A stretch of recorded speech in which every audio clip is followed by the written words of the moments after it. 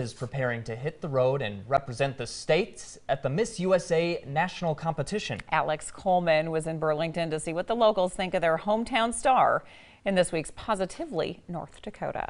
Samantha Redding. No stranger to the spotlight, Samantha Redding is preparing to represent the entire state on the national stage with the support of her hometown. Having Samantha represent us is like great. It's awesome. We are so proud of her and all she's done and all she's accomplished, and we're so excited to see what she can do now at the national competition. The Burlington native says growing up in the town with barely 1,000 residents has helped her prepare for taking the stage in competitions like Miss USA. I'm from a family of 6, but really I'm from a family of thousands because you can walk down the street and know everybody that walks out of their house.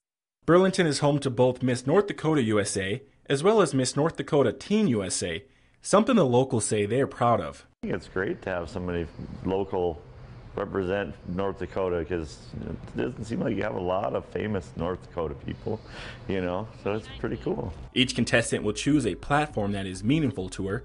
One of the platforms Redding will be working with has a sentimental value, and that's working with Best Buddies. My sister was born with Down syndrome, so working with people with disabilities has been in my blood since the day she was born, and it's turned into my career. That career is working with students with disabilities, but that will come later, after she heads to Reno, Tahoe for a shot at becoming Miss USA 2019.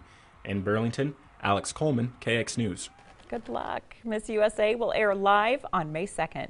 I'm sure she will represent us very well. And to follow her in the competition, you can check out the link. We put it on our website, kxnet.com. And keep it here. Coming up next on KX News at 6 on this week's Business.